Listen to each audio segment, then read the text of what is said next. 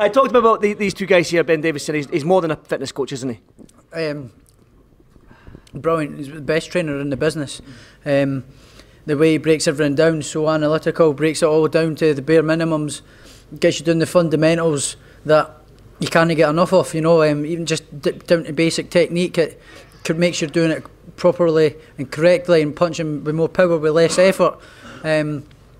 Breaks every single little bit of the opponent down, the way the fight down. It's just, his knowledge of the sport is just unbelievable, man. And obviously come up with a great game plan with the help of Lee as well, with the video analysis and looking at Ramirez and myself as well, things that I can do better with my technique and watching and putting on my back foot and all that sort of stuff. It all just clicked into place. So it was just I've got an amazing team around me. Best. I want to give your team a shout. What's good, family? So mash the like button and subscribe. So we just heard there from Josh Triple T Taylor. Now I'm doing this video, I wasn't going to do it, but I'm doing it mainly because obviously JT's half gassed in this video in my opinion, but also because in my fight reaction people was hating, they stayed hating, but in reality I know I'm right, so we're going to go over it. There was a few points I missed still. So we hear there, Josh spends quite a lot of his post-fight reaction giving props to Ben. But I hate to break it to people, yeah. Tonight, or last night, the Undisputed Championship goes to Shane McGuigan and Josh Taylor. Because all the elements of Ben Davidson, don't get me wrong, give Ben Davidson his props. Were there elements of Ben Davidson's game in Josh Taylor against Ramirez? Absolutely. However, they were all negative elements. Constant clinching. I mean, the referee nearly got to the point of taking a point off. And UK fans were saying, oh, it's a robbery. Oh, no, it wasn't. Rightly so. JT was clinching way too much. Since when has JT been a one-shot and grab? When? He's never been like that. He's always been a inside fighting demon. That's how he attracted me to him. I didn't fall in love with him pot-shotting and grabbing. Typical Ben Davidson, boring everyone to tears business. I'll tell you what else I didn't fall in love with. The last 4 rounds, dancing around the place, putting no work in. What's that about? Again, JT complaining, oh, the ref can take a point off. Oh, the last 4 rounds, the scorecards had it 112, 114. Well, what do you want the referees to do? If you do nothing, we know categorically in the championship rounds, referees and whatnot, or sorry, judges, put a lot of stake in them for whatever reason. You took them off. You didn't do anything. And I mean, it looks even worse because you had the man buzzed. Which, psychologically speaking, if you have someone buzzed and then you do nothing for the last few rounds, it makes the judges think, oh, he's run out of gas or whatever. Or, oh, the other guy's coming on strong. You didn't tame him. That, again, is Ben Davidson all over. Where do we draw the line here? It's really quite odd. Now, I'll give JT his credit. He won the belts, no doubt. But all the people gassing Ben Davidson up. Ben Davidson came in and has essentially spoiled something that was heading towards perfect. Spoiled it. Spoiled the broth. What Shane McGuigan and JT had was very special. Now people tell me, oh well, McGuigan's robbed people. No, Barry McGuigan robs people. We've seen Shane work with everyone. George Groves, pick someone. Everyone Shane McGuigan's worked with, not one person's complained. I'm not talking about Cyclone Promotions. People don't understand. There's a difference, you know. Shane McGuigan is the training outfit. Not everyone, in fact, no one. Cyclone Promotions don't even exist no more. So everyone Shane McGuigan works with are not promoted by Barry McGuigan. JT, in my opinion, should have left. It's not Shane's fault. His dad's a mupp. He's running a broke promotion organisation. It's not his fault, really. And you've got to remember as well, people's dads are their dads. What's Shane really going to do? So JT may feel like, oh, yo, Shane's taking his dad's side. Well, it's difficult. JT could have said, you know what, Shane, I'm sacking your dad off, but I'm going to stick with you. I don't know all the politics of it, but what I'm saying is, end of the day, JT and McGuigan were dangerous. Ramirez would have been stopped. Instead, we saw a very lacklustre performance. One of JT's worst, in my opinion. Don't get me wrong. People say, oh, YB, you're a hater. Shut up. JT up until this point was my favourite fighter in terms of skills and ability and execution and heart and whatever else, ticking all the boxes. Favourite fighter in the world up until Ben Davidson got hold of him. And now I'm seeing the decline, and he seems to like it though. I don't know what it is with fighters these days. They enjoy nicking fights. Josh Taylor nicked the fight rather than dominating it and mauling all over him and stopping out. Fighters today seem to be really happy with not getting hit and just nicking it on points. I don't know what that is. Before, in the earlier days, people would revel on, or their whole career and character was built on stopping someone. These days, it's like the Mayweatherification and the Klitschkoification of, oh, I'm going to nick it on points and then talk about... Josh JT's too good for that, in my opinion. He's too good to be beating Ramirez on points, and it shows. Look at the two knockdowns. The two knockdowns came, they were just pot shots. Imagine if JT had been in there and put a few more combinations in there, which he's renowned for doing. But guess what? Ben Davison don't train for combinations. Ben Davison's known as the one punch and grabber, or little and, you know what I'm saying, nipping and tucking and whatnot. Look at the Fury fight. People tell me, oh, Ben Davison's the best thing ever. If Ben Davison was the best thing ever, Fury wouldn't have been night and day when he left. When Ben Davison left Fury, Fury turned into a monster.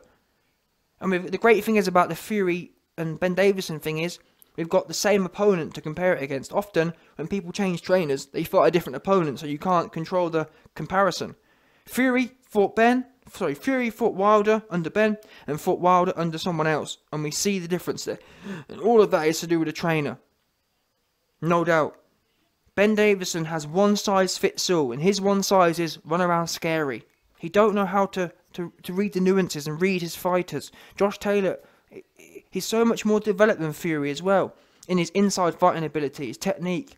He's just a pure all-round fighter. I'd say what's lacking, or when Josh Taylor peaked under, or where Josh Taylor was his best under Shane McGuigan, the only area lacking was his power. And that even, I think, shows now to some extent. I think he should work on digging a bit more. He's got speed, but we know that, it's interesting, we saw Canelo Alvarez, training with Andy Ruiz on the pads. And Andy Ruiz is actually a similar fighter to Josh Taylor in as much as the speed of his shots. But Alvarez said to Ruiz, slow down. There's actually a trade-off between speed and power. When you try and go too quick, you can't dig, you can't turn it over. You have to get the balance right, or you have to, better yet, vary. You have to have a repertoire of shots. Yes, sometimes fast, but you also have to develop a dig. JT needed to develop the dig, especially if he's looking to go at weights. And even if he's not, even if, for example, he wants to fight Crawford at 140, he's going to need to have a dig in him. That can separate fights. Look at Alvarez again. Alvarez has been working on his dig for years, and it's finally starting to pay off.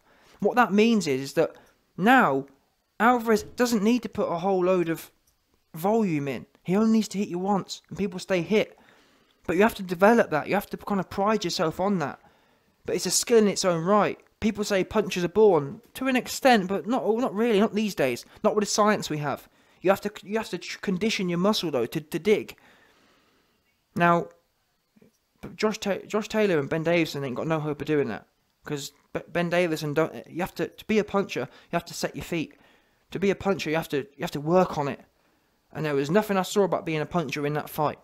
If there was, Ramirez would have been stopped. People telling me, oh, Ramirez is the best. Ramirez is average.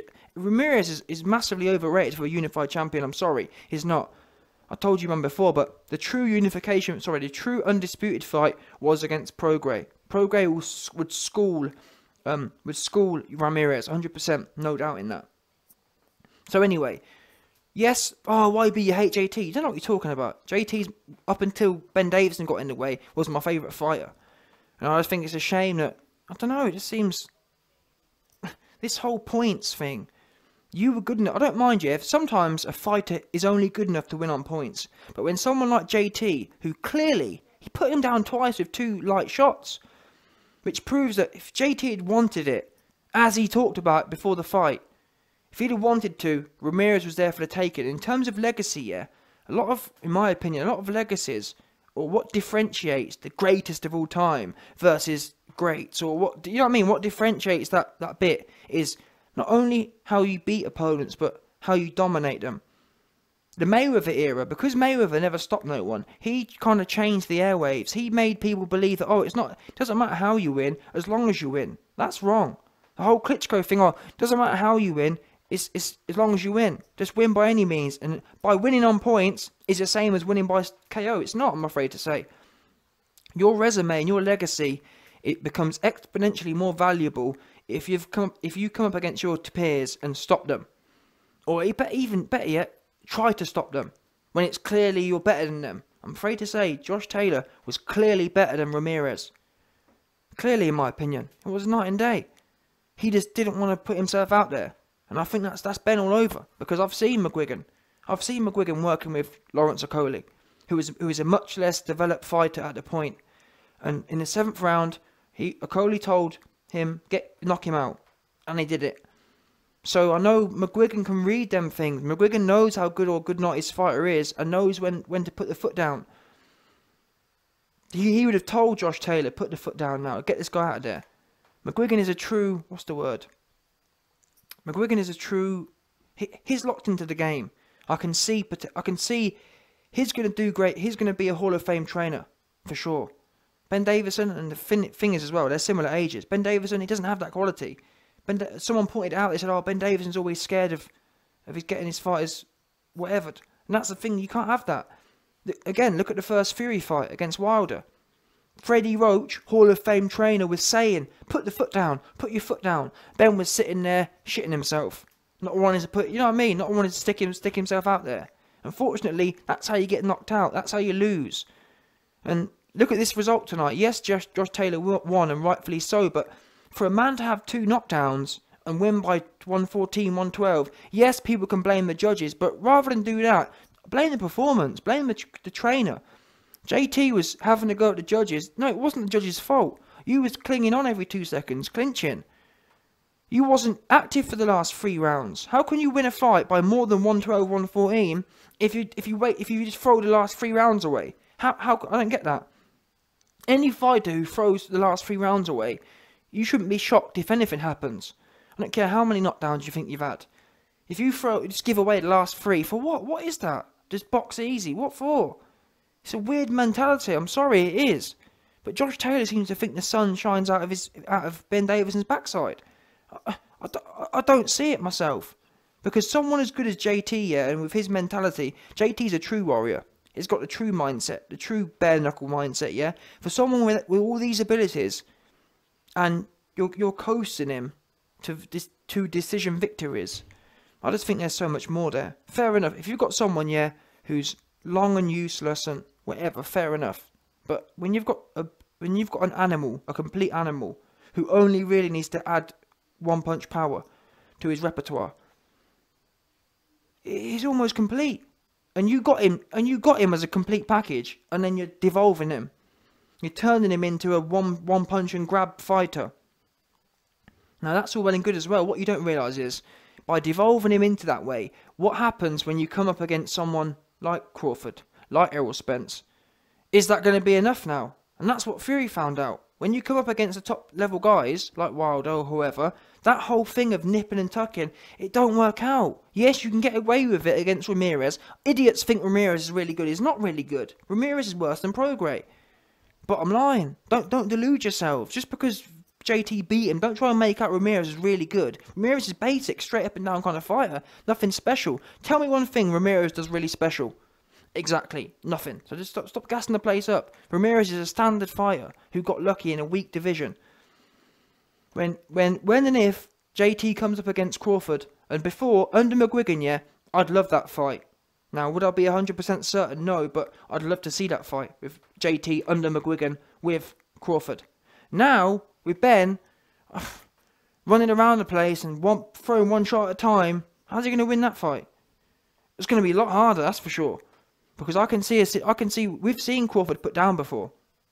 We've seen Crawford sparked by bumps. If JT goes in there with Crawford and roughs him up, I can see JT knocking him out. But he's got to have that Scottish TTT attitude. If you go in there and you're looking to jab and throw 1 punch at a time, Crawford can do that all day.